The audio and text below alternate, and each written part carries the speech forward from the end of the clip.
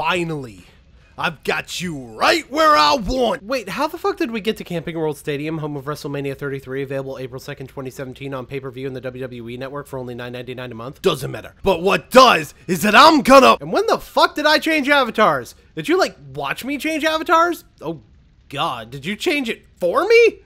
I'm pretty sure that's illegal, not to mention the fact that I don't think MTR would, like, shut the fuck up before I turn you into a black guy the hard way.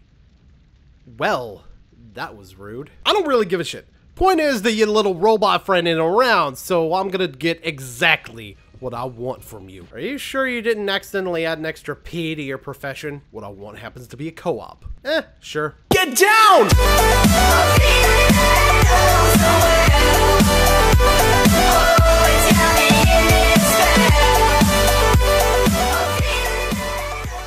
Ladies and gentlemen, allow me to... What the fuck are you doing? I'm introducing the video. What the fuck it look like? But that's my job. You don't have the material. Fuck, at least I'm doing your intro. Whatever. Fine. I'll just be off in the corner thinking about the implications of my avatar changing without my consent. I'm just glad Doodle found those fox ears. What? Ugh! Ladies and gentlemen, allow me to introduce you to Dillin Thomas. Wait a minute, Dillin Thomas? Yeah, you know, Shatia commentator, thinks he's actually an intellectual. Well, I wouldn't go that far. He's not that bad, and he doesn't seem to think that highly of himself. You haven't seen his video, have you? So, let me just say, I'm not trying to start any drama, and I'm still cool with her. I just feel like that her latest live stream needed a little bit of critique, so let me get into this today on DHT. Sorry, what? Yup, a commentary on the live stream. Any legit critique he could actually provide would be able to be given in a fucking one-shot or a comment, but he's making a nearly 10-minute video critiquing a live stream as though it's a fully scripted, fully planned video solely for the purpose of being a white knight for someone Doodle Tones doesn't happen to like. To be fair, it's not simply an issue because of the type of video it is, but I wouldn't have picked this video if that were the only problem with it. Let's get started. Okay, wow, that's also my line. Do not give any fucks! My thoughts on Just a Robot. Here's the thing. Just a Robot annoys me. He's one of those people who will talk and talk and talk, and if you call him out on him even remotely being wrong, he will not admit to being wrong. Ever. AKA, you're wrong, I'm right forever. So he has a holier than thou attitude?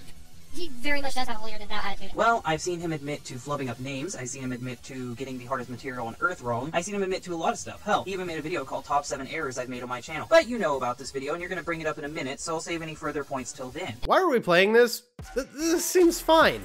Sure, he probably could have sped up Doodle's video a bit because of all the pauses, but yeah. Just a Robot did admit to a few things he got wrong. They weren't really things that hurt his argument, granted, but he still did admit to getting stuff wrong. I think you fell for a subtle little strawman there, Booney. Let me help you out. Doodle did not say that he doesn't admit to being wrong as an isolated statement. She said he doesn't admit to when someone calls him out for being wrong. And on top of that, what you said about the issues being minor, yeah, Doodle points that out. And it makes it even worse when you look at... Well, no. Well, yeah, that he is a robot. Here's the thing. I remember seeing his top. I remember seeing his top 7 things I got, or things I messed up on. Do you want to know what was on that top 7? Not once, or I think there was only one. There was one thing where it's like, yeah, no, I actually did get this point wrong. I grant you it was insignificant and didn't really hurt my overall point, but I did get this one point wrong. Everything else was, oh, my robot voice was bad, or oh, my avatar didn't have the hand in the right spot. Oh, it's like. Seriously, it was only presentation issues. Yeah, no, that's not true. He's pointed out multiple things he got wrong in plenty of other videos, like mixing DreamWorks up with Blue Sky Studios. Congratulations, sir! You have already missed the goddamn point. Doodle was specifically talking about the countdown video of Just a Robot's errors.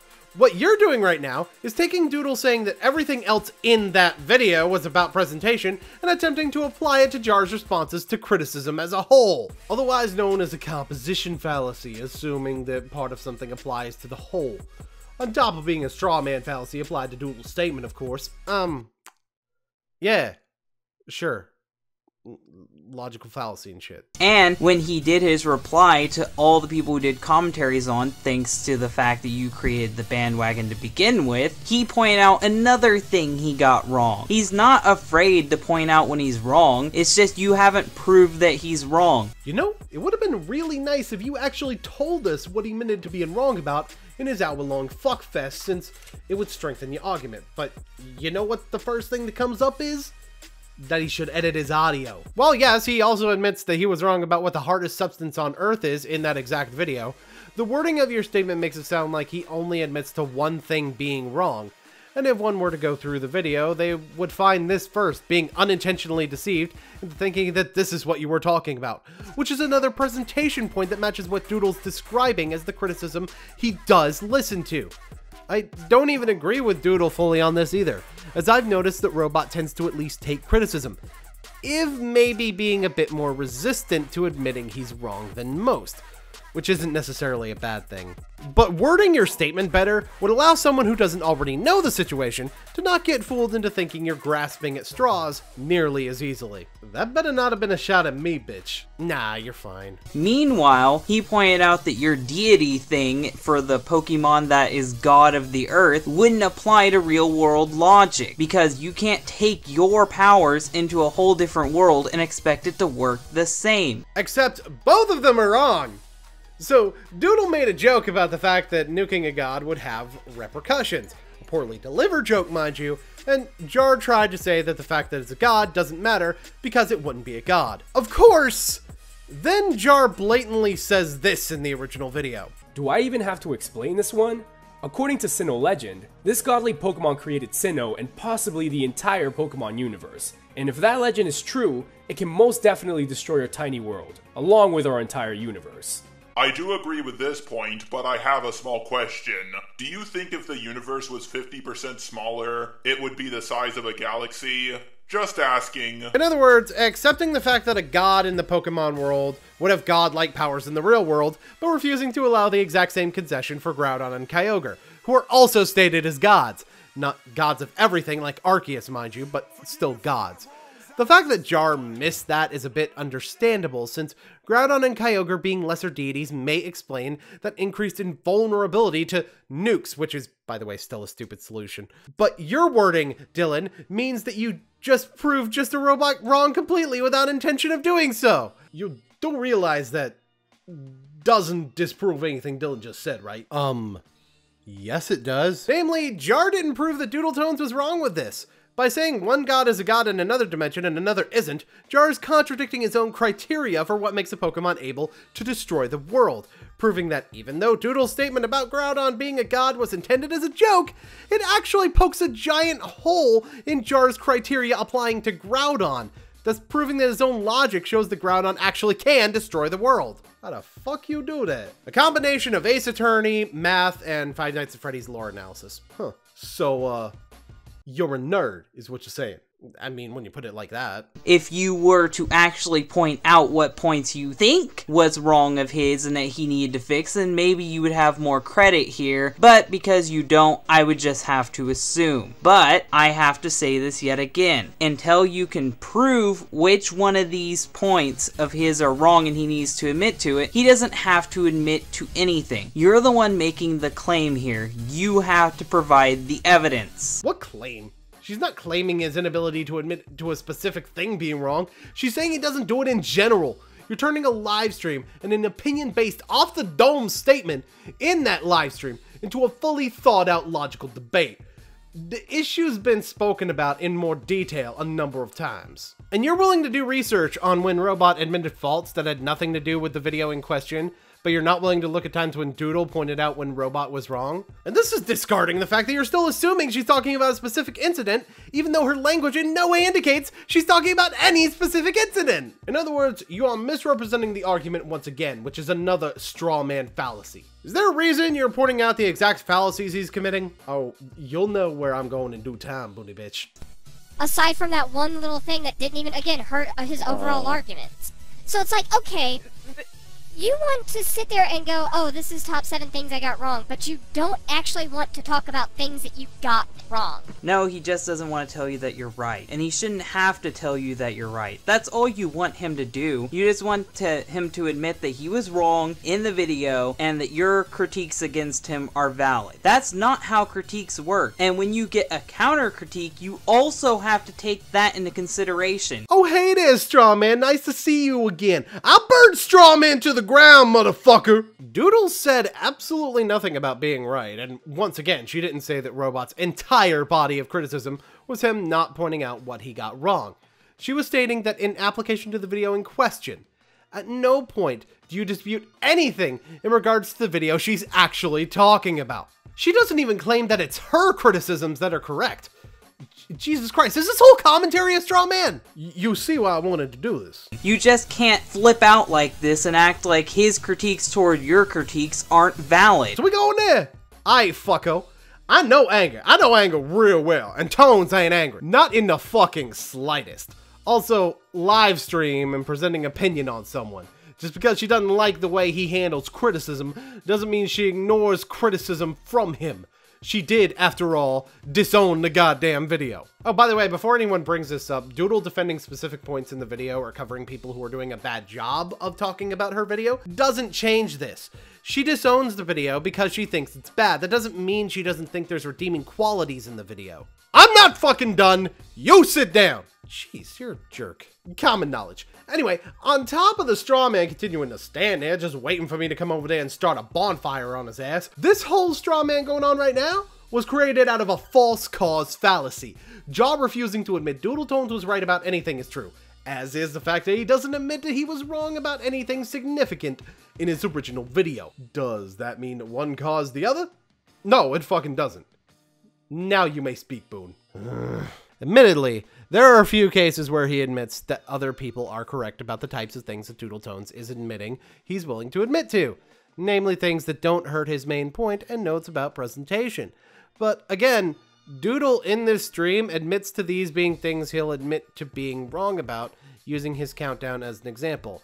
If Jar admitted something significant was wrong that someone else pointed out, and she still said the exact same thing, yeah, you may have a reason to present causality, but right now you're associating two things that both happen to be true. It's like, no, here's the thing.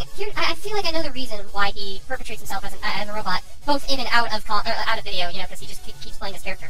I think the reason why is because he knows, oh, humans can make mistakes, so I don't have to worry about that because I'm not a human.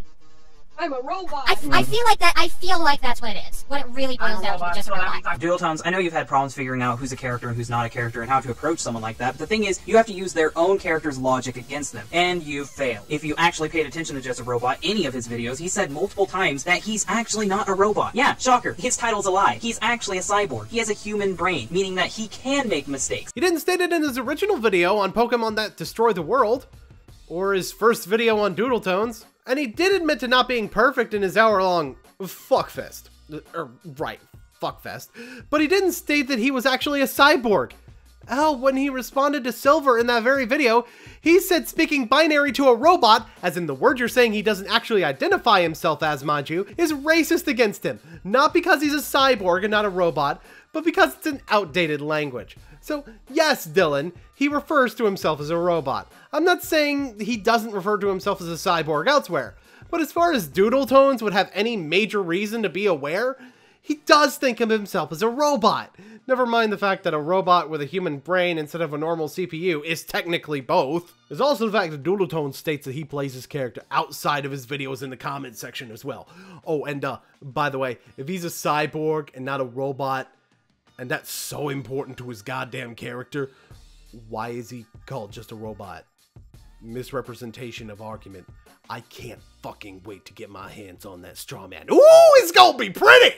Anyway, you know, most fallacies are just used as a way to discredit people, and they just sit there and go, oh, you're committing... Here's the thing, I think what I'm trying to say is it's not really the fallacies, I guess, that are stupid, but the people who use it are stupid because they're just going, oh, you are doing this fallacy, therefore you're wrong, without actually explaining why it's an issue, or why this fallacy is an issue.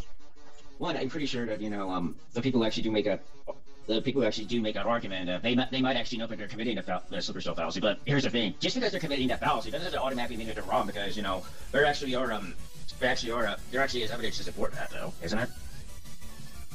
I don't know. You're bringing up something political that I'm not actually fully aware of. The point is, though, people just sit there and go, oh, you're doing this fallacy, and expect that to speak for itself.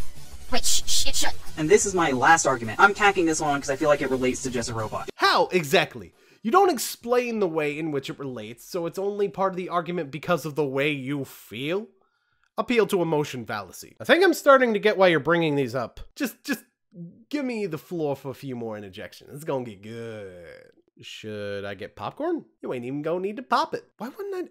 Oh, right, made of fire. Got it. Doodle Tones, you should know what a fallacy is. You are a commentator. I know you're not a political commentator, but it's important for a commentator to know what a fallacy is and why you should strive to not commit fallacies. Okay, Boney, you want to explain how we cut out part of the live stream here that gives important context? Well, yeah, there's a timestamp on Doodle's video and part of it is missing. You mean that wasn't just silence? Sorry, I didn't watch the original stream. Oh! Well, let me just play the clip then, you mind? No, by all means. Here's the thing, though.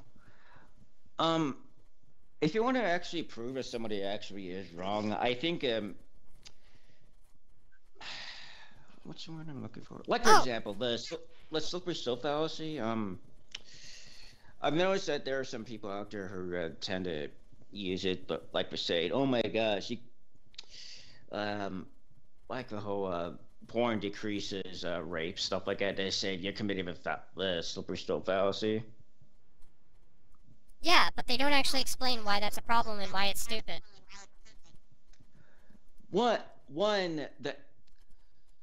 Wait, so you're telling me that he cut out the thing that Doodle actually didn't know about? Yep. Then acted like Doodle didn't know what a fallacy was. Pretty much. Oh, but wait. Here comes the icing on the cake. Basically, when you're having a debate, it's an intellectual conversation. If you're using fallacies, you are being intellectually dishonest. In the end, that can lose you the respect of the debate. Yeah, you'll still have your echo chamber saying that you were right, but who cares about them? Morally and logically, you will be considered wrong. I fucking McNobrain, let me break this down for you. First of all, Doodle Tones did not say that using a logical fallacy was okay. She said that using simply the fact that someone committed a fallacy to say everything they're saying is wrong without explaining why they're actually wrong is bad. And you know what?